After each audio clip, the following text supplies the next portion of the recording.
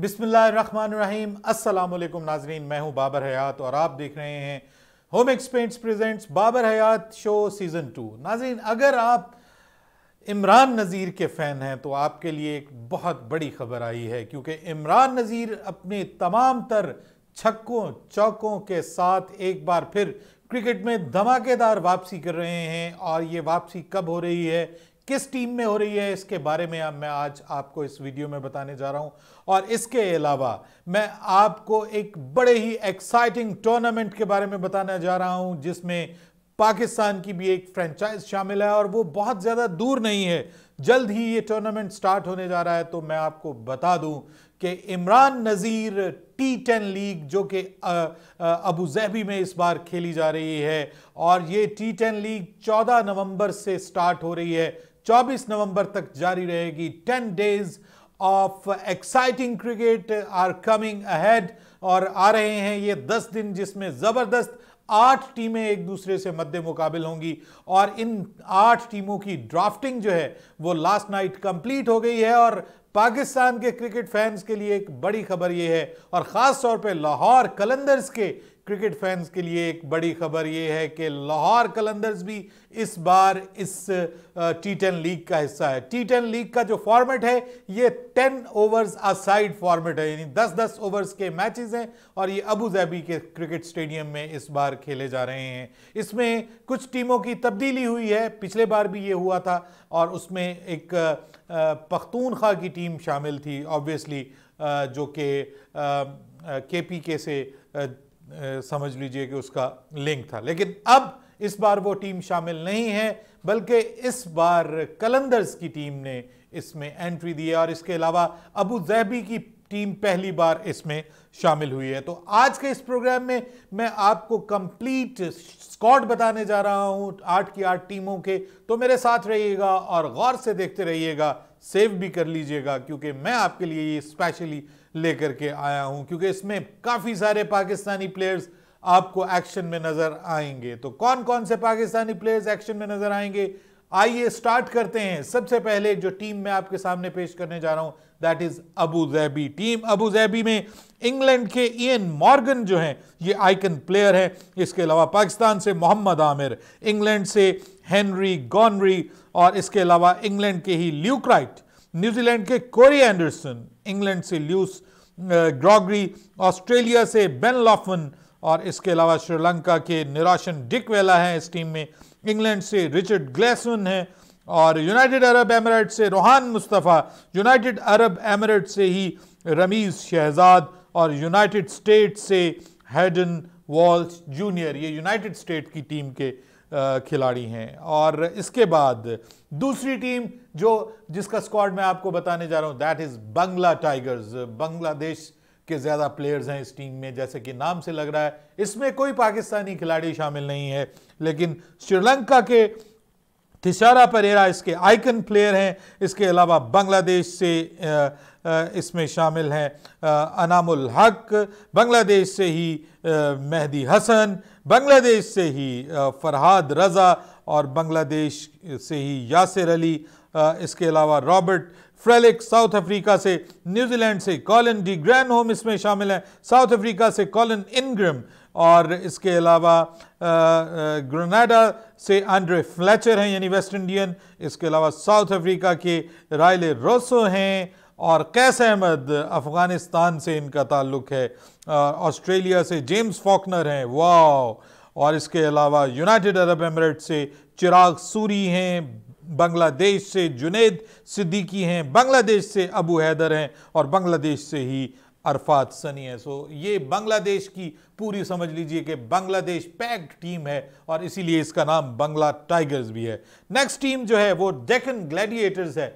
ये जो दक्कन ग्लैडिएटर्स हम इसको कह सकते हैं, हैदराबाद दक्कन जो इंडिया में है उससे मंसूब है। ऑब्वियसली इसके ओनर्स शायद वहाँ से होंगे, इस वजह से उन्होंने अपना नाम हैदराबाद दक्कन से रखा है। इसके अंदर ऑस्ट्रेलिया के ग्रेट शेन वॉटसन जो हैं वो इनके आइकन प्लेयर हैं। इसके अलावा न्यूजीलैंड के एंटन डावसिच हैं, और बेन कटिंग ऑस्ट्रेलिया से, और इसके अलावा किरन पोलार्ड हैं वेस्ट इंडीज़ से, इंग्लैंड से टिमल मिल्स हैं, अफगानिस्तान के जाहिर खान हैं, अफगानिस्तान से मोहम्मद शहजाद, ऑस्ट्रेलिया के फवाद अहमद, पाकिस्तान से अनवर अली इसमें वाहिद पाकिस्तानी हैं, यूनाइटेड अरब एमिरेट से जहूर खान, यूनाइटेड अरब एमिरेट से ही आसिफ खान, और इसके अलावा गयाना से इसमें शामिल हैं चंद्र पॉल, और इसके अलावा इंग्लैंड से मैसन क्रेन हैं इसमें, और श्रीलंका से भानु का राजा पक्सा, बिल्कुल ये वही राजा पक्सा हैं जिन्होंने पाकिस्तान के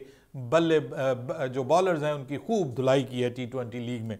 नेक्स्ट टीम है जी दिल्ली बुल्स। दिल्ली बुल्स में काफ़ी पाकिस्तानी हैं, तो देखते हैं कि इसमें कौन कौन शामिल है।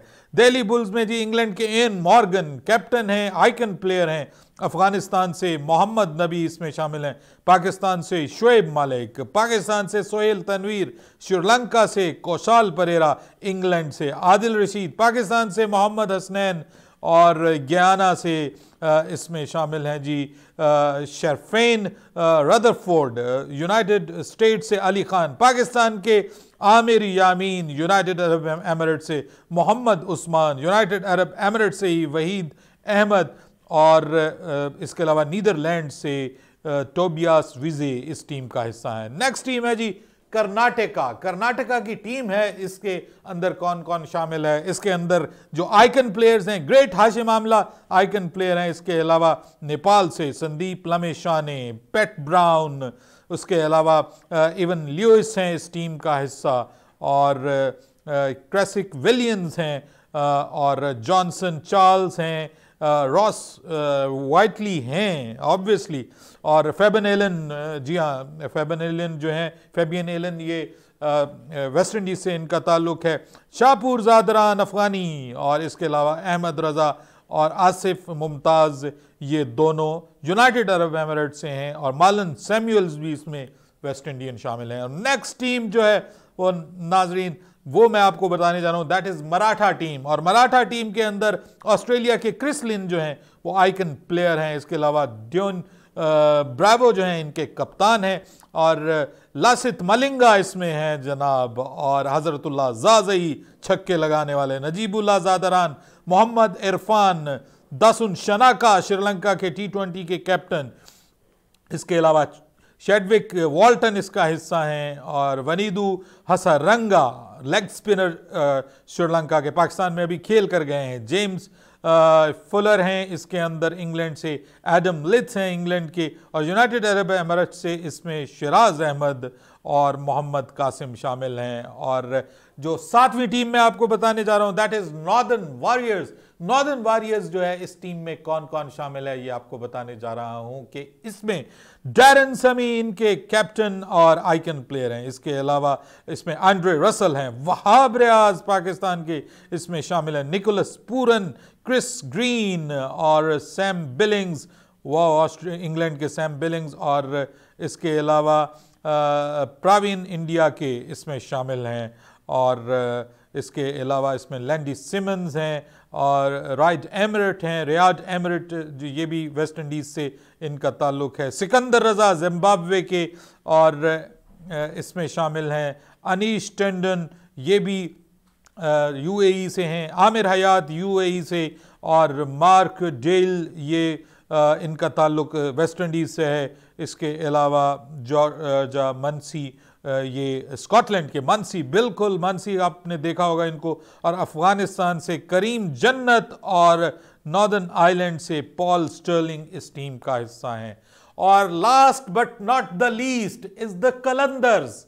जी हाँ, जिसका इंतजार था आपको बेसब्री से कि कलंदर्स की टीम, लाहौर कलंदर्स की टीम यहाँ पे सिर्फ कलंदर्स के नाम से जा रही है, और कलंदर्स की टीम में आपको पता है कि शाहिद आफरीदी इसके आइकन प्लेयर हैं। इसके अलावा कौन कौन है इसमें? पाकिस्तान के सोहेल अख्तर, न्यूजीलैंड के ल्यूक रॉन्ची इसका हिस्सा है, क्रिस जॉर्डन इंग्लैंड के टॉम बैंटन जिन्होंने बाबर आजम की टीम समरसेट को देखा होगा, समरसेट के साथ टॉम बैंटन भी खेलते थे बाबर आजम के साथ ओपनिंग, बड़े एक्सप्लोसिव किस्म के बैट्समैन हैं। मोहम्मद हफीज़ ये इनके साथ हैं obviously, Imad Wasim, Faheem Ashraf, Phil Salt, इनका ताल्लुक इंग्लैंड से, इमरान नज़ीर, इनकी वापसी हो गई है इस टीम में, कलंदर की टीम में इमरान नज़ीर इसका हिस्सा होंगे। यूनाइटेड अरब एमिरेट्स से माज खान, यूनाइटेड अरब एमिरेट्स से ही माजिद तजहूर, और इसके अलावा पाकिस्तान के हारिस रऊफ इस टीम का हिस्सा हैं।